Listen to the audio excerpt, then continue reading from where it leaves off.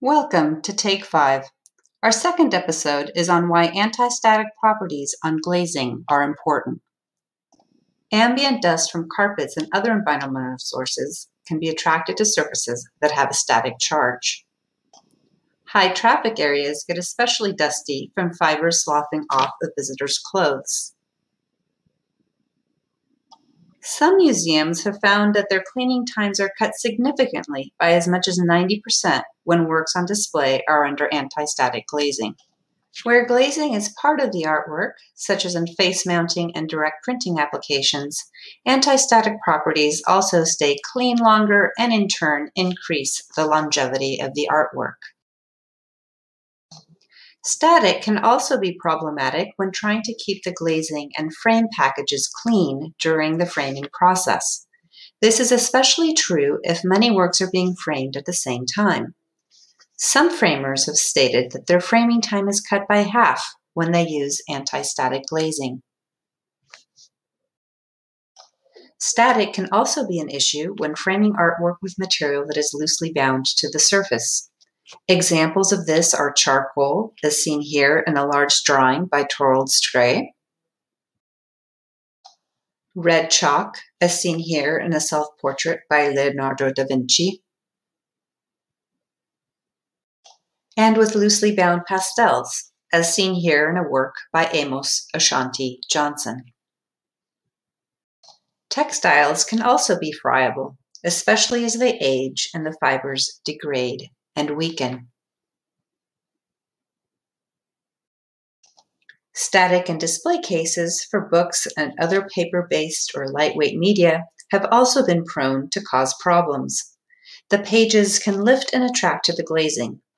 This tends to happen during cleaning or if viewers touch or lean on the case, which can generate static. Static charge can build up as the cloth is wiped across the glazing surface. Here's an example of regular acrylic on the left and anti-static acrylic on the right. The glazing is about an inch above the jars of pigments.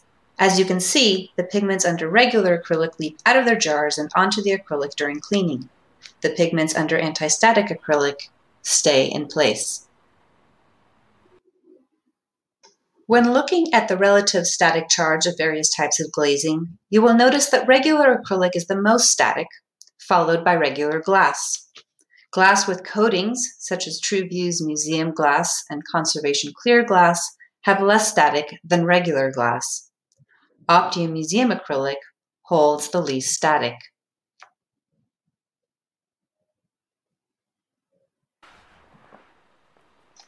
Here I am using lightweight gift wrapping tissue to show the differences in static on three types of glazing. We have standard UV blocking acrylic, Optium museum acrylic, and Ultra Vue laminated glass. Standard acrylic has a high electrostatic charge and the paper tends to cling to it, which can be very dangerous when framing works made of lightweight papers. Optium museum acrylic has almost no electrostatic charge and the paper remains on the table. Ultra Vue laminated glass has very little charge as well, and the charge it does have dissipates off the glazing in about 11 seconds. How does Tru Vue make acrylic glazing anti-static? Layers of metal oxides are applied to the surface of the acrylic sheets to make the glazing anti-reflective by way of a sputter-coating process, which we discussed in another episode.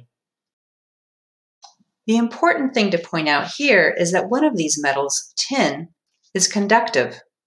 This allows for the electric charge to dissipate off the sheet immediately, forming an anti-static surface.